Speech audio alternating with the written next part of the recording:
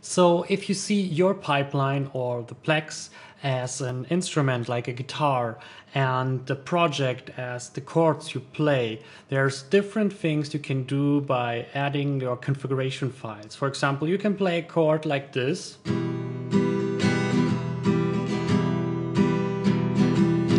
Or you can break it down like this. Or you can go completely crazy like this.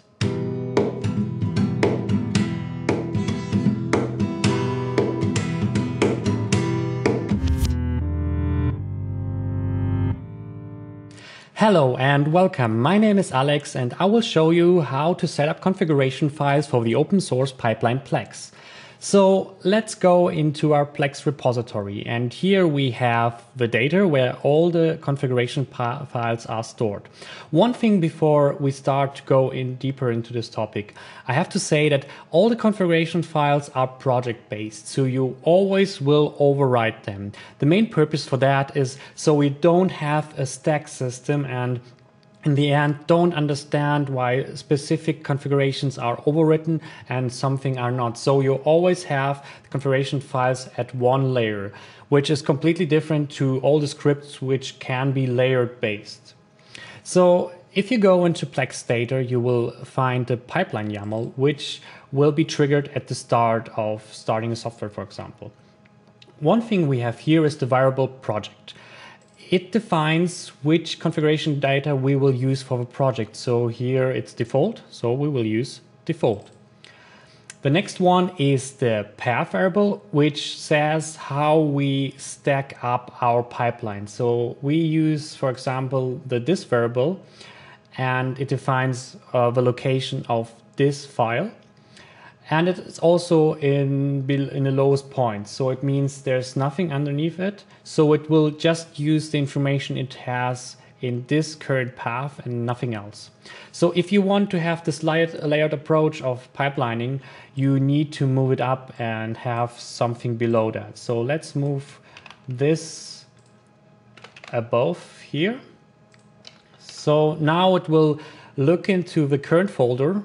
You will definitely have to have all the configuration files, but in terms of all the scripts and plugins, if you can't find it in this current folder, it will go to the project and search for all the Maya scripts and plugins and library functions and images there. And the same thing, for example, if you want to play around and test things out, you can do the same and put it up. And so, for example, you're current at the sandbox level and override the sandbox level and can use all the layers below and test things out before you push something into your project or even in the root files. So this is the way how you can use the layered pipeline approach.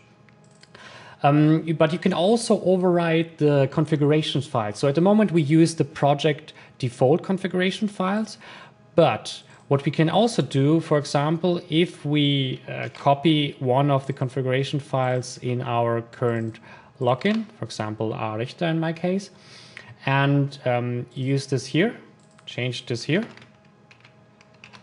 So from now on, if the user data is true, we will override everything in the project with our user configuration. So we override there now project.yaml.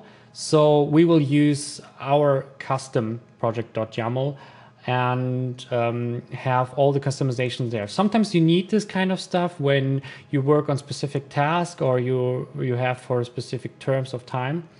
But you can also block this kind of thing if you write down here false. If I can write false. And so now it will always use the project data and never use the user data. So it's an opportunity to have a more layered approach in terms of configurations. So if you go into project YAML, we have, of course, the name, which is mainly for menus, and so you know where you are. The path, it's the main root path of your project. The resolution, the FPS, and now we have all the main paths you have from pre-production to, of course, assets and shots. and it will use the main path variable to add up your assets, for example. So it will be, your assets will be at d/project/30 assets. So then will be like status. So we have a work and publish status and how it's called, work and publish.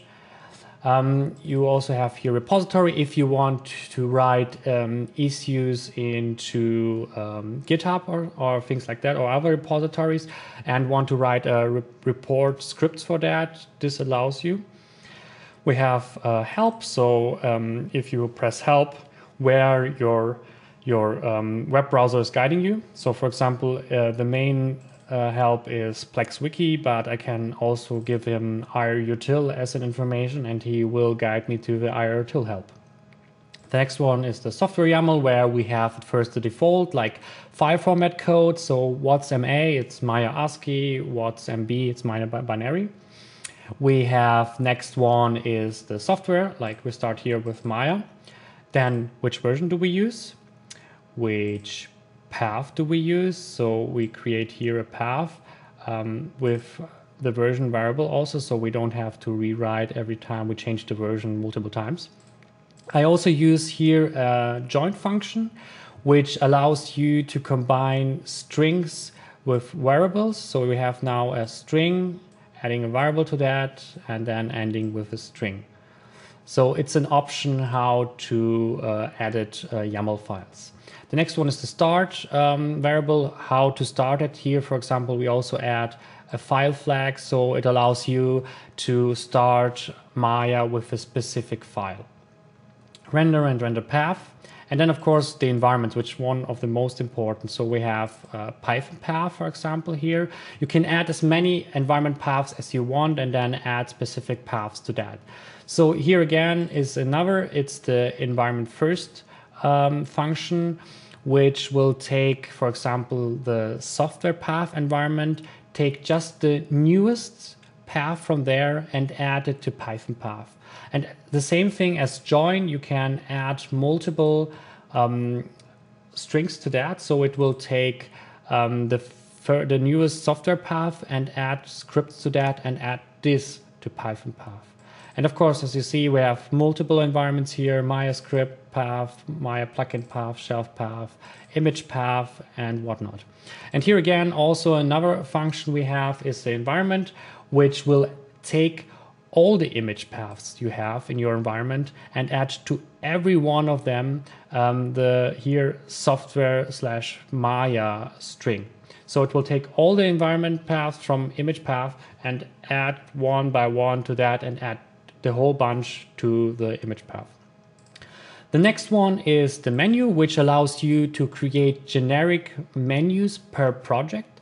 So you have here like your submenus, your breaks and things like that. And how it looks in the final result is this. So if we combine Plex as a submenu and add these 2 points, make a break, do utils, and do a report and help.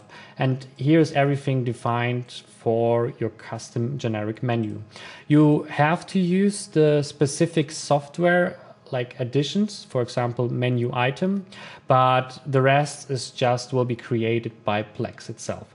And last but not least are the settings, where you can set up specific settings for the software. And what follows are also Nuke, Houdini, 3ds Max, and even software like RV.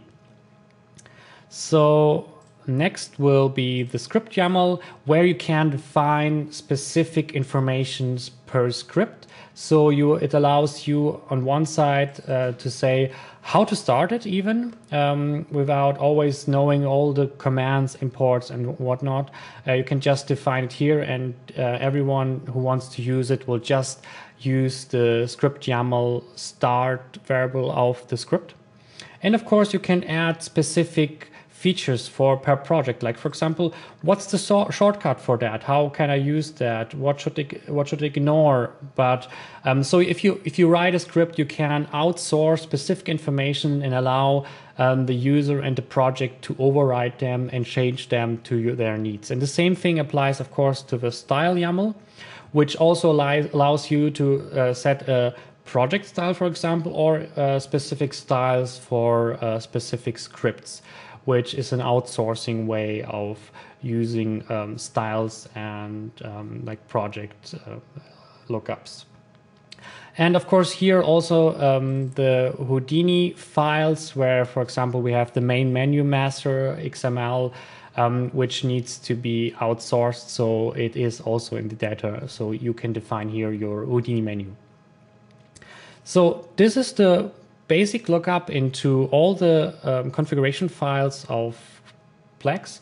And the main idea is you write a script and you outsource as many information as you can to a configuration file, so it's changeable and customizable for every project. And this is also the main idea of Plex itself. So it can be customized as much as it can per project and per user, and will be used in a different way for everyone. Thank you very much. I hope you enjoyed this video and stay tuned for the next videos. Goodbye.